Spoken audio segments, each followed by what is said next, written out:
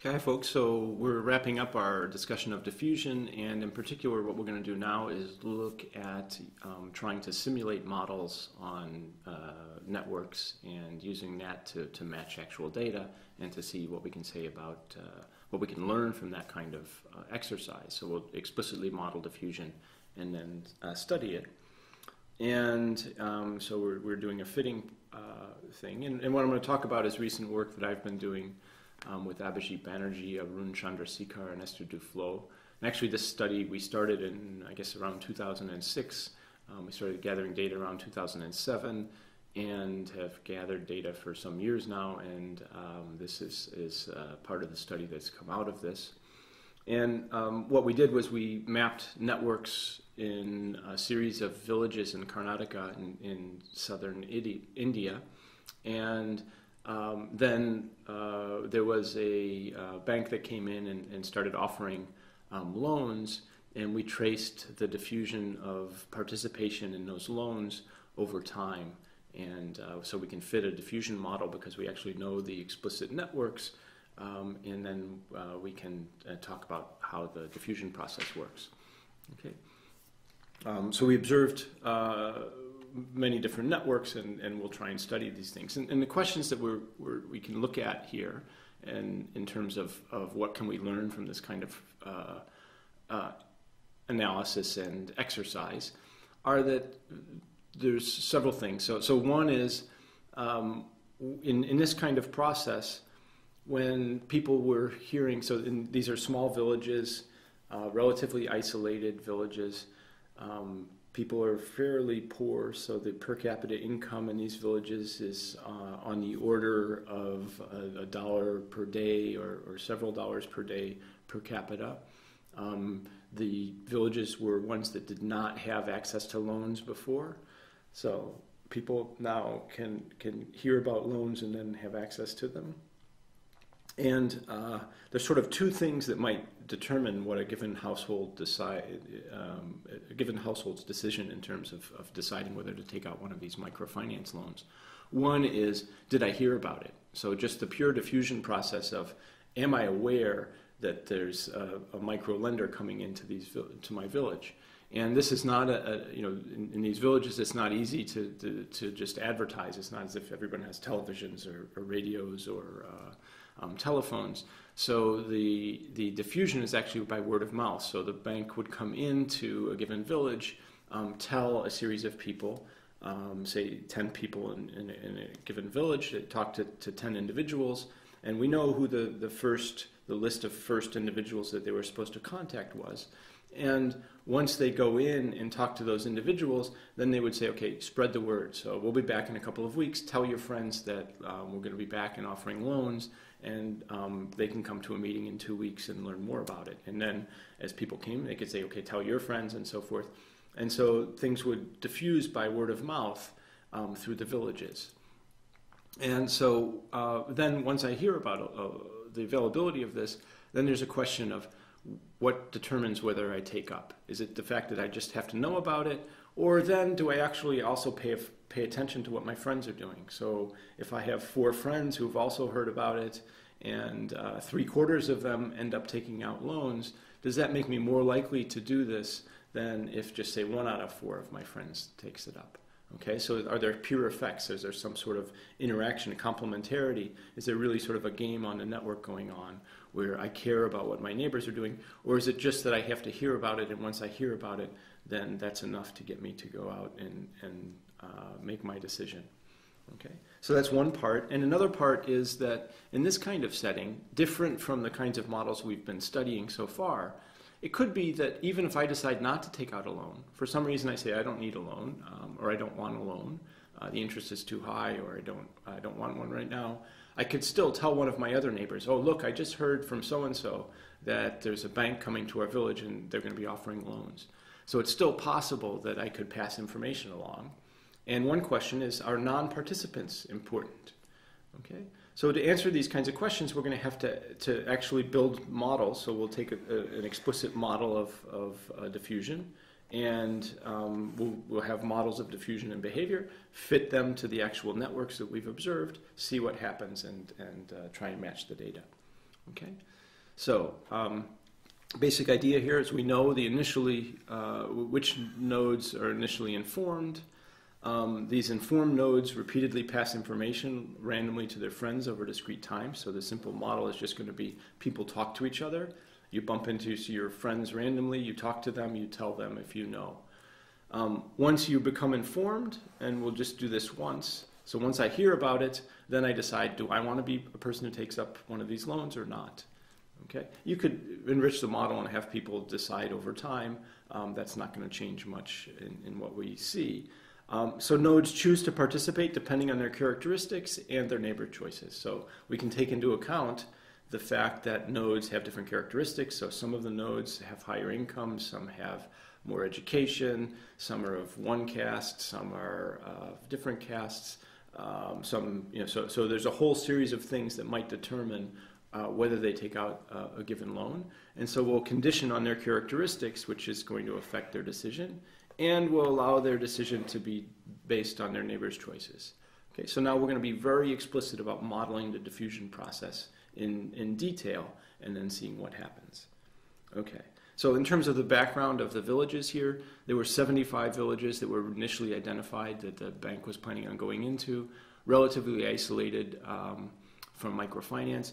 BSS, this micro lending organization, eventually went into 43 of them and started offering loans.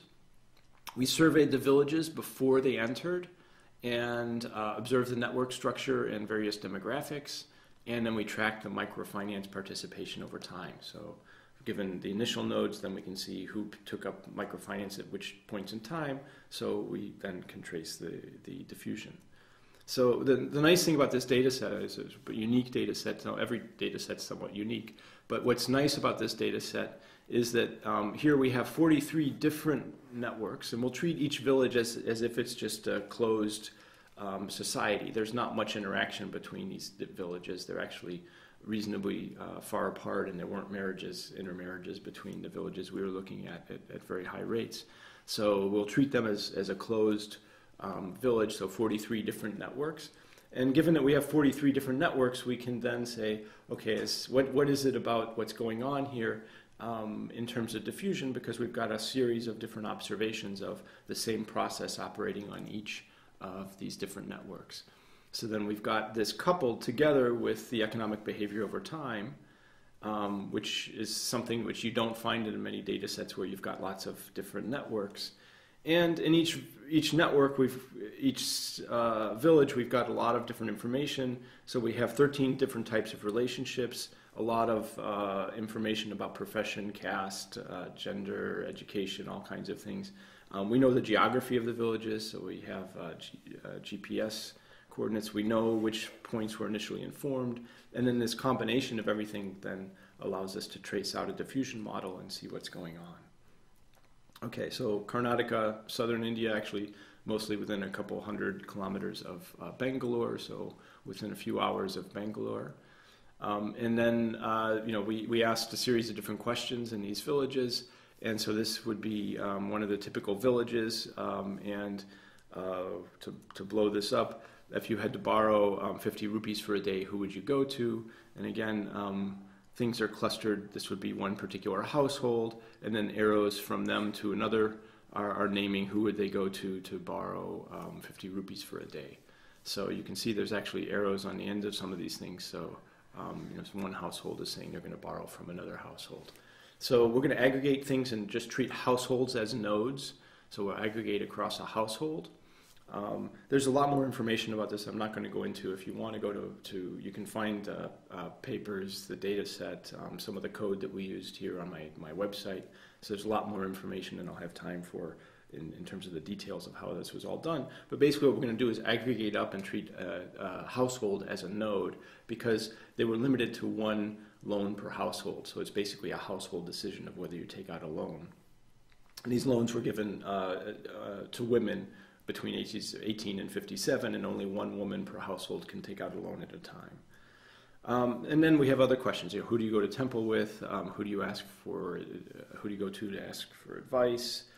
Who comes to you to borrow kerosene? Who do you go to for medical help? And all these things. So we'll aggregate up and treat two households as connected if they've any connection in any one of these. So this allows us then to have a measure of the possibility of contacting each other, so they could talk to each other if they have any of these types of interactions.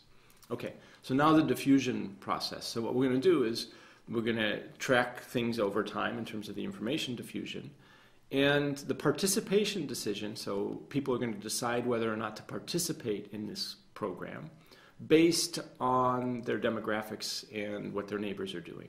So let's first start with how a given household decides on whether it's going to take out a loan, and then we'll back up and look at the diffusion process. Okay? So once I'm informed, I've just heard, okay, there's a meeting, you can go to the meeting, and now I decide, do I really want to go? Am I interested in participating in this loan program? Okay, so the choice can depend on my personal characteristics, right? So it can depend on am I a farmer? Is my household doing farming? Are we doing textiles? Are we raising silkworms?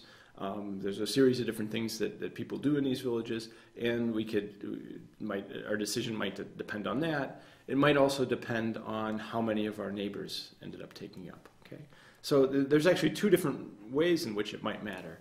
So one is that there's some sort of I see more of my neighbors taking it up, and I think, oh, that tells me that this is a good idea. There's some learning effect. So more of my neighbors participating, saying, well, it's more likely it's a good thing for me to do. It could also be that I just imitate people in some sort of peer pressure. It could also be that these loans, actually people were put into groups, and there's some mutual default provisions in these loans. It could be that I'm interested in being in a group with some of my friends. On the other hand, you could have a substitution effect. So it could be that if my friends start taking out loans, then I decide, no, I don't want to, because I can just borrow from them. So these loans are actually fairly large for these households. They're on the order of 10,000 rupees a year. So that's something that I might say, oh, well, now I know somebody who's got one of these loans. I'm not going to do it myself. I'll just borrow from them. So we could imagine that people's decisions could depend in either direction on what their neighbors are doing. So we'll model that explicitly. So how are we going to do this? We'll model this logistically. So let's let PI be the probability that a given household I decides to participate. Okay? And what we'll do is just have a simple logistic regression so that the log of the probability that you participate compared to you not participate, so PI over 1 minus PI, is going to depend on some constant, plus it's going to depend on your characteristics. So we'll keep track of your education level, your profession, a whole series of other things. So it can depend on all those. And it can also depend on, when I look at the fraction of people that I know who I've talked to and are also out there and know about this loan, how many of them are participating. So what's the fraction of those that are participating? Okay? So if this is positive, then there's a learning effect or a peer effect, a positive effect. If it's negative, then it might be that there's a substitution effect, that I'm going to free ride off them. If they take up loans, then I don't need to. Okay? So this is the effect which captures sort of things beyond being informed, but do I pay attention to my friends, what my friends are doing in deciding whether or not I'm going to participate. Okay, so now let's model the diffusion process. So let's explicitly model diffusion. And we're going to do that by looking at given household, what's the probability that they talk to their friends, their other households they know, about the microfinance. And what we'll do is, if they are a household that decided not to participate, then they're going to talk with some rate we'll call Q super N. If they did participate, then they'll talk with some probability Q super P. So we allow for different probabilities of people talking or infecting other individuals depending on whether they are participants or not participants themselves. Okay? So this is now different from our standard contagion models that we've been looking at till now, where you had to actually be a 1 in order to transmit. Now I can still not participate and still tell my friends. So we'll allow these two probabilities to differ. So how's the model going to work? Well, we know the initially informed nodes, so we'll call these people leaders. So those are the first people that the bank talked to in a given village. So it talked to, say, let's just look at a snapshot of one of the villages. Let's suppose that these are two different households that the bank first talked to.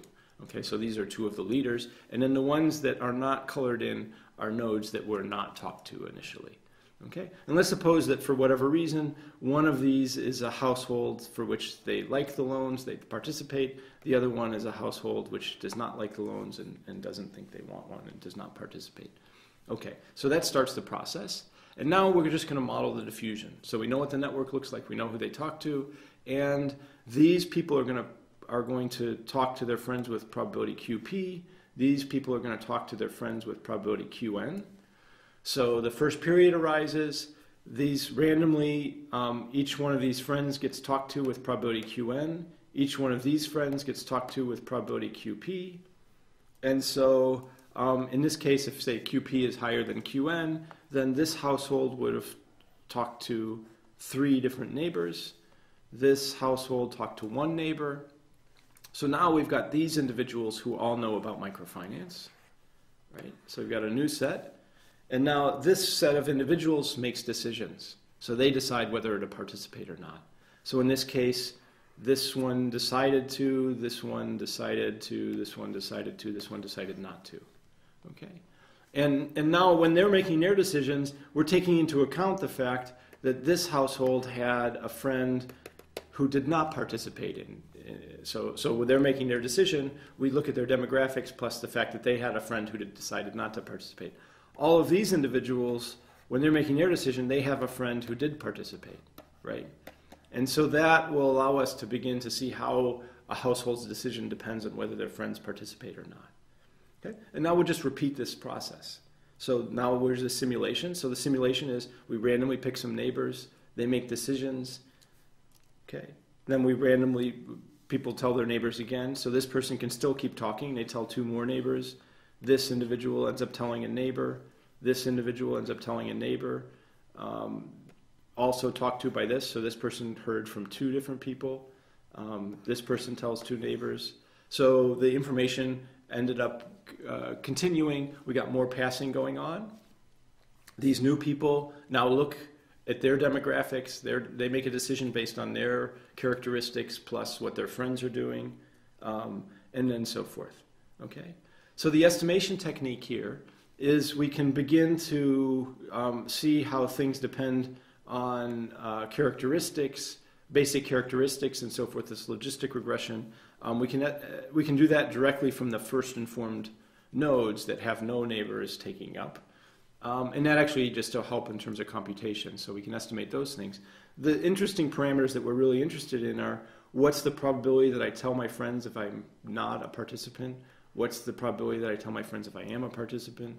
What's this peer influence factor? And so the way that we're actually going to estimate those things is for each choice of parameters, right? So we can search on a grid. We can start and say, let's look at Qn equals 0, 0.1, 0.2, etc., up to 1. We can have QP vary from 0 to 0.1 to 0.2, etc., all the way up to 1. Then we can set B peer, for instance. We can pick a range for that, say -5, -4, etc. The exact details on the grid are in the paper. So we'll search over a grid, and for each combination, then we can say, okay, what would happen if Qn was 0, QP was 0.2, and B peer was -4? Okay, so for those values, we simulate the model. We just run the model as if people did that. So then we have, for these different parameters, we can calculate probabilities that everybody will participate, probabilities that they tell their friends. We simulate the model out. That leads to an eventual number of people who participate and a distribution of people based on characteristics and so forth. So for each one of these different sets of parameters, we get a picture of what happens. And so then what we'll do is we're going to choose the parameters that best match the simulated data to actually what goes on in the observed data. right? So we'll match the simulated data to the observed data and pick the parameters which make those closest. And in particular, we use what's called generalized method of moments, which, or in this case, simulated method of moments, is a way of taking these estimates and trying to make sure that we match, for instance, the average participation rate. So can we get the average participation rate? Can we get the variance right? Can we get the participation rates of the leaders correctly, or people from a distance one? So we can look at a whole series of different measures of what actually happened in the data, and then look at the simulations and then try and match up those measures. So you can use 5 or 6 different measures depending on how accurate you want to be and so forth, and how much the simulation. So there's okay. So we'll search over the grid, try and match the different parameters, and then see what we end up with. Okay. So what do we end up with? So the conclusions we find: information passing turns out to be significant. This B pure turns out not to be significant. So when you look at the full model with everything in it, what do you get in terms of estimations? The best fitting, the QN, which best matches the observed data to the simulated data, is 0.05. So a given individual who decides, or household who decides not to participate, tells friends on average about 1 out of 20 times on each of these repetitions, whereas QP turns out to be 0.5. So you get a half.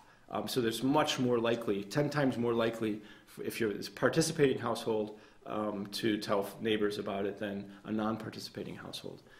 Both of these are significant at the 99% level. So if you look at the standard errors on these estimates, which are gotten from basically going through the simulations and going through variations of picking different villages, so bootstrapping, you can calculate standard errors. I'm not going to go through the statistical details of calculating standard errors here, but you can read about that in the paper if you're interested. And so what we end up with is a situation where we have different QN and QP, and we end up with the difference between these two being highly significant. And interestingly, the estimate of B pure turns out to be slightly negative. It's insignificant, so it's not significantly different from 0, but it certainly doesn't appear that we're getting a strong positive effect or a significant positive effect. If anything, the coefficient is actually negative, and it's insignificant. So we can drop that out as insignificant, re-estimate the model, and then when you re-estimate the model, you get slightly different parameters, but we're still getting something which is highly significant. QP looks about 7 times higher than QN, and again, the difference is highly significant. So what we end up with is a situation where now we can estimate that households that participate are much more likely to tell their neighbors, perhaps not surprising, but we do also find that once you hear about things, you don't really care what your neighbors are doing. Okay, so you're not paying attention to what your neighbors are doing. That's not influencing in a significant way your decision to participate or not. And so it means that it is true that when you look in the data, if I have more friends who are participating, I'm more likely to participate. But that's happening because if I have more friends who participate, I'm much more likely to hear about it. They're much more likely to pass the information to me. Okay, so that's what's happening in the model. And interestingly, let's suppose that we hadn't fit a diffusion model. So we didn't go through a diffusion model and we didn't actually fit it. But instead what we did is we just did a regression, the regression to participate based on how many friends, and we just looked for a pure effect. If you did that, you would find a highly significant and positive effect. And what's going on here is it's saying that the reason that you think that it looks like my decision is highly correlated with my neighbor's decisions is because if they participate compared to not participating, I'm much more likely to hear about it. And then once I hear about it, in fact, I don't really pay attention to my neighbors. I make the decision on my own. So once we've taken care of this, then this effect completely disappears.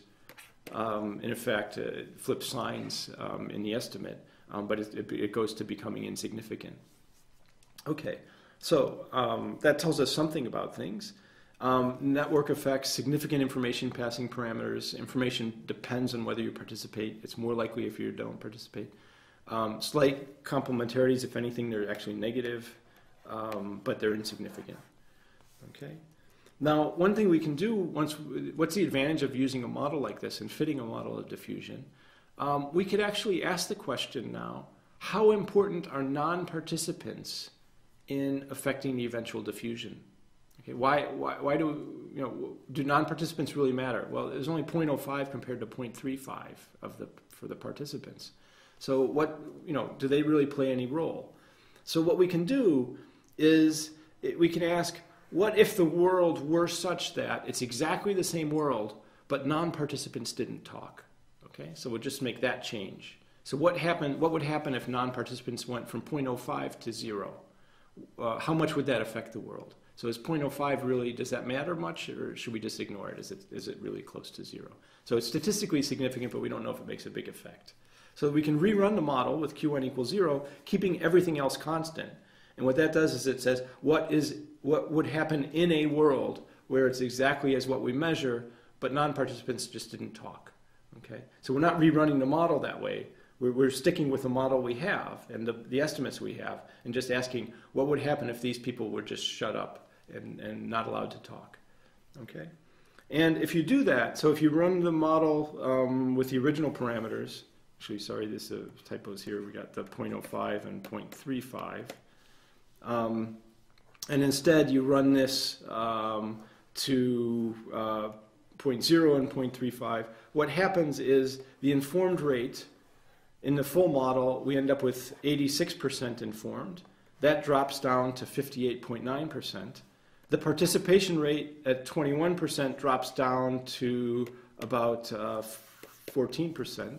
So we get about a 1/3 drop in both of these, right? So we end up with a 1/3 drop if we end up dropping out this non-participants talking. They actually account for about 1/3 of the overall informativeness and 1/3 of the eventual participation rate. So what we end up finding, we get significant information passing parameters, insignificant and limited peer effects.